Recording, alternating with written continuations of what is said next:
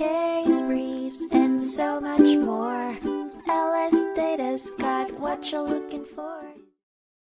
In 2002, a case involving German photographer Thomas Hoepker and artist Barbara Kruger explored the use of someone's image without permission in artistic works. Hoepker filed a right of privacy case against Kruger and the Museum of Contemporary Art LA, MoCA, for using his photograph, Charlotte as seen by Thomas, in a collage called the Kruger Composite.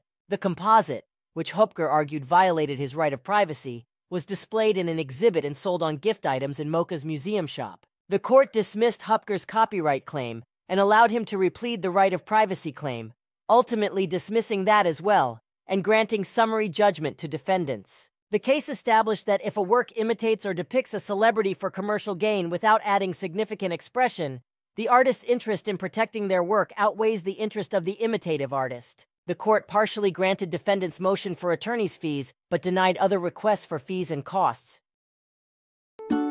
Case briefs, and so much more.